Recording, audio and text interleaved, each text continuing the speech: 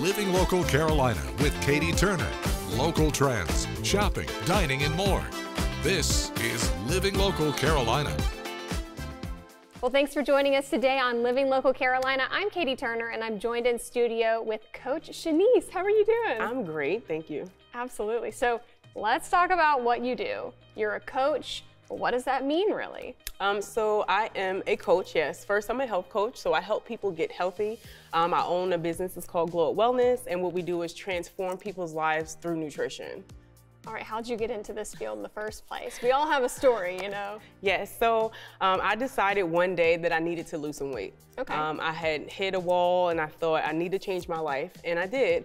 I decided to, eat healthier, do some more working out, things like that. And it kind of led to a passion about it. So I'm like, if I can do this, I ended up losing over 80 pounds. Wow. Yeah. I said, anybody can do it if I can do it. So I decided to help people do it as well. I think a big hurdle for a lot of people is motivation and kind of knowing where to start when you're not educated on the subject. How do you approach that with people? So two things. Baby steps is the first one. Sometimes we look at the larger shiny goal, and when we embark on the journey, we kind of so far from that it gets discouraging. But if you know to take the small step in front of you, if you keep doing that, you'll get to the larger goal. And also, motivation only gets us started. It's the discipline that keeps us going. So part of my coaching is helping people develop that discipline. Is it rewarding to see people actually, shed the pounds, feel more confident? Seriously, I mean, I've had people lose 60 plus pounds, even 30 plus. Like, if you lose a pound, I am like a cheerleader rooting for you. Yeah, I love it. Yes. So we hear a lot about, is it diet, is it exercise, is it a combo of both? In your field, like, what do you think? It's totally a combination of both, but one does weigh out the other. Yeah, so if you are looking to, get healthier, but specifically lose weight, it's 75 to 80% what you eat, what you put in your body, versus 20 to 25% of what you actually do with your body. That's interesting. Yeah. I always heard the abs were made in the kitchen. Well, they can be. They start in the kitchen.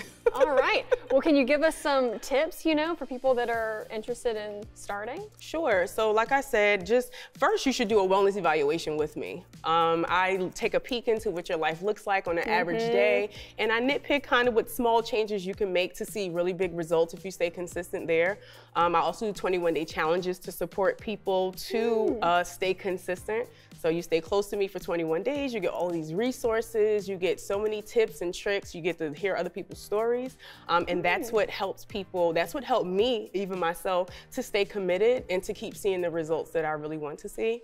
But yeah, so do those baby steps, and then when you need help and you realize you can't do it on your own, seek help. We seek help when we are struggling in certain areas. Don't hesitate to seek help when you're also trying to lose weight or get healthy as well. For somebody with a really busy schedule, how do you work around that as a coach? So one of the things I love about my journey is that my life has progressively gotten aggressively busy. I have 2 small children, I've gotten married, and I moved cross country in the past 4 years. Wow. So I totally understand busy. And so I personally love to work with busy people because I have that experience. And sometimes we look and we see different sections of where we can find a little bit of time to work out, where we might have not normally seen it, or where we can find space in the budget to eat a little healthier. Some people say it's expensive, but we'll look at your budget and we'll see, how we can find space to actually afford what you need in order to be a little bit healthier. That's a holistic approach now. I'm with it. That's the whole point of what I do, because one mold does not fit everybody. We have different lifestyles, we have different things about us, we have different tics and triggers, and we love different foods, and my goal is to look at people's lives individually and provide a personalized plan. Love it. So if somebody's interested in getting connected with you and getting started, how can they do that? The easiest place to find everything that I do would be linktree.com/healthcoachshanice. You'll find out information about my 21-day challenges. You can join my walk-in club. All of those things right there, Health Coach Shanice on Linktree.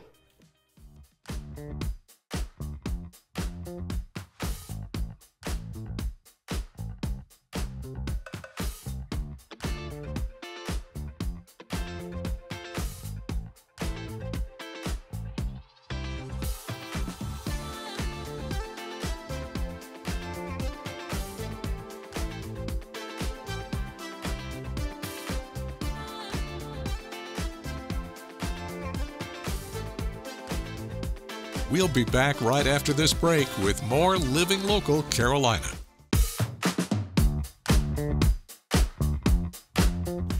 The following portion of Living Local Carolina is sponsored by Wheelchair and Scooter of Myrtle Beach. Well, I'm back with Bill at Wheelchair and Scooter of Myrtle Beach today. We have some really fun stuff to look at today. I'm excited. We do. We get to actually show some products today. So. All right, let's do it. All right. What do you want to start with? We'll start right here. One of these. This is a very popular folding power chair. The folding stuff's getting pretty popular out there. This one is, in my opinion, one of the better ones. It literally has one release lever right here on the back. And it folds up, and that's your chair right there. Dude, I've seen beach chairs that are harder to fold than that. So, and this one, the way it sits right now is right at 40 pounds. So not bad it's at all. One of the lighter ones. This one's actually, you can actually tell it's got a lot of carbon fiber on it. That's how they get it as light as they do. So carbon fiber, really strong, lightweight material. And this is controlled by a little joystick, so. Yep. And unfolded, it just goes like that. Gotta love that. There's your joystick right there for your controls. Pretty simple to use. And we have some others back here that we're going to take a look at as well. We do. We've got a couple scooters. These two back here, we have your foldable scooter and then your standard scooters that disassemble. A lot of people are intimidated by the disassembly scooters, but they're really not that hard. Pretty simple on these. Your seats come off. Oh, wow. Your battery pack comes right out. There's a release lever. Your two pieces come apart, just like that. So pretty simple. Your baskets can come off, and your handlebars fold right down, just like that. So, I'm going to be honest, I was not expecting him to be able to do all that quickly. Yeah, quick and easy. All right, so you guys really have a little bit of something for everyone. You have the foldable chairs, the scooters, and ramps as well, right? Yes, we do. We have we offer lifts and ramps. The ramps for the home access to be able to get in and out of your home, and we also have the lifts if the scooters are a little bit too heavy for somebody to transport. We do offer the sale and installation of the ramp or the lifts on the vehicles. Love it. So if somebody wants to stop by the store, you can come try out one of these scooters, see everything you guys offer. Where are you guys located, and where can they find you online? We are at 10764 Highway 707 in Myrtle Beach. You can find us on our Facebook page or on our website. This portion of Living Local Carolina was sponsored by Wheelchair and Scooter of Myrtle Beach. Well, thanks so much for joining us today on Living Local Carolina. Today I'm joined in the studio with Charles from Long Bay Symphony. How are you doing? Just fine, thanks. Awesome. Okay, tell everybody a little bit about what you do. Well, I'm the music director of the Long Bay Symphony, which is this region's professional orchestra. And it's funny because as much as we've been around, I think, gosh, it's, and now I can't remember exactly, it's our 36th, 37th season. Wow. They're going to kill me in the office for not remembering the exact year. But we've been around a while, but for a cultural institution, it's not that long. And since people are, it's so transient, people are constantly moving into this area from primarily the Northeast or the Charlotte area or wherever. And it's amazing how, in spite of all we do, people don't know they have a professional symphony orchestra in town. Yeah. So we do, of course, our traditional subscription concerts, classical things, and try to make that as varied as possible using, ballet dancers and, just as much variety as we can. But our biggest thrust over the past several years has been to do more diverse programming and more outreach. So we've done things like the New Year's Eve concert that we do and a gala, to, of course, Messiah performances in December. Also a Gullah to Gospel program involving a mass gospel choir in March. We've done patriotic war and peace concerts for the past several years over Veterans Day weekend. And so we're just out there in the community reaching all segments of the community, with a lot of those concerts being free, sponsored by the Chapin Foundation and other organizations. So that's kind of our mission, is to be out there and be a part of this community. And it's amazing, invariably after a concert, I'll have someone come up to me and say, "Oh, this was amazing. I had no idea we had a professional orchestra in this area." Which is sort of why I'm here today. Yeah, we're spreading the word. Yeah. And these are talented musicians that deserve to, right. Well, get some spotlight on them. Our musicians basically play in orchestras throughout the region, in the South Carolina Philharmonic, Wilmington, Charleston, all of the general area, and they just travel. A lot of them are professors at universities or, So it's, you just go where the activity is. I love it.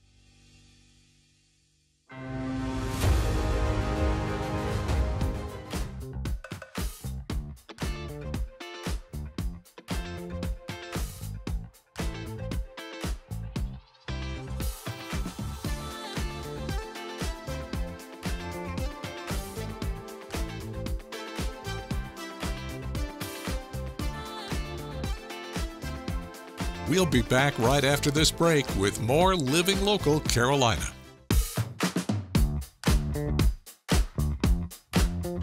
Well, good morning, everyone. Thanks for joining us today on Living Local Carolina. One thing I love about this show is I get to have a lot of firsts, and today I have, for the first time ever, a tattoo artist in the studio. Jerica, how are you doing today? I'm well, thank you for having me. Okay, we've been talking for a little bit, and you obviously are a tattoo artist.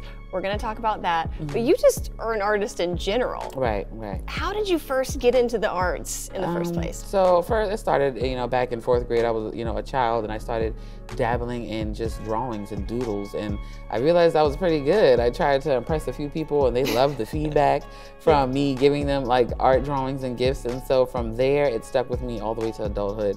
And now that's just like my career. That's what drives me. That's where I am.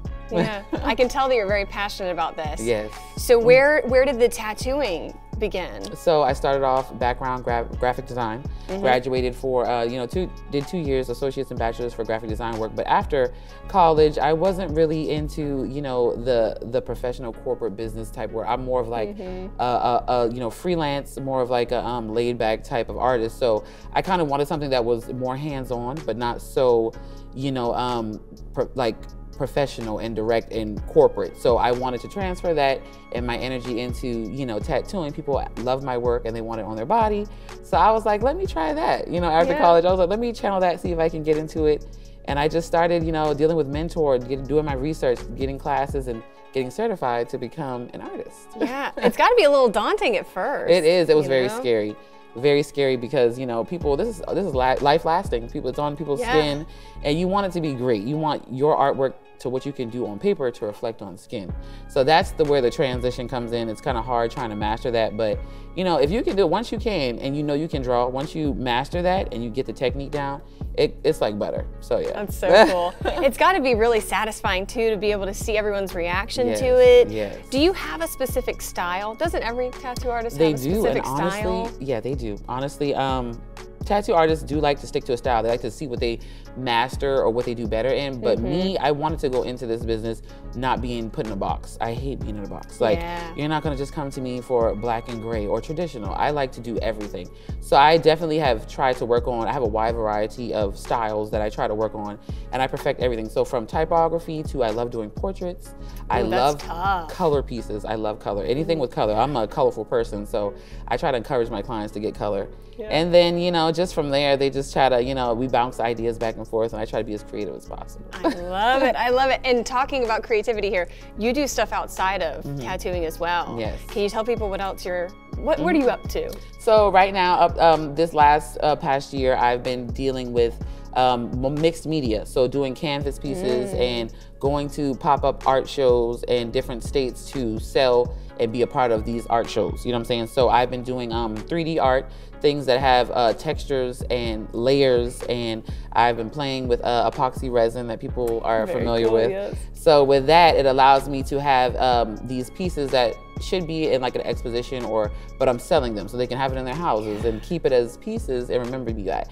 So, and they're large canvases, you know what I'm saying? They're not small, they're like, wall pieces. Yeah. And then also this year I am channeling into doing flooring, epoxy resin flooring, and like countertops for like businesses and houses. So anything dealing with epoxy resin, I try to get my craft into that a little better and perfect that so I can see where that goes. Yeah, you can do a little bit of everything. Right, I try to. Love it. I try to be a jack of all trades. I love it. Okay, how can people get in contact with you, learn a bit more about you? Yeah. So I do have a social media as well. I'm on many platforms. Instagram, that is at official_tatted by Jerry.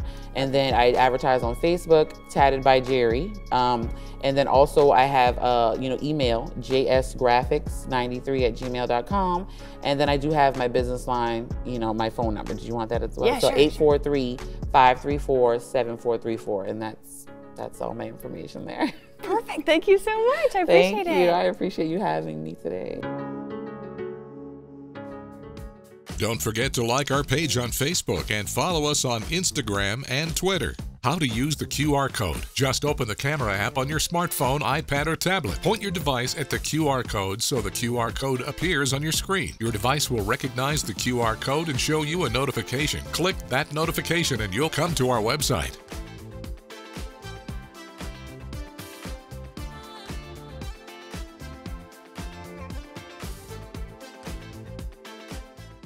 Living Local Carolina, weekday mornings at 9:30 on WBTW News 13.